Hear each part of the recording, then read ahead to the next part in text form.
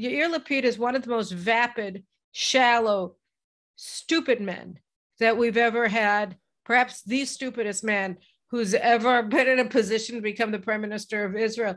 Yair Lapid is for every crowd just trying to find the thing that he's expected to say. Now, this is extremely dangerous. An Israeli prime minister has to be ready for a fight with Joe Biden over Iran, but he thinks that being an elected politician is a celebrity contest. And the one who gets the most votes is the most popular. I think that when you have someone who is a complete and total postmodernist, then you don't know what to expect. And when that person is maneuvering in the world with a radar only according to expectations and with this, what he has in his head as a celebrity contest, this will be the most accommodating combination to the progressive foreign policy of the Biden administration.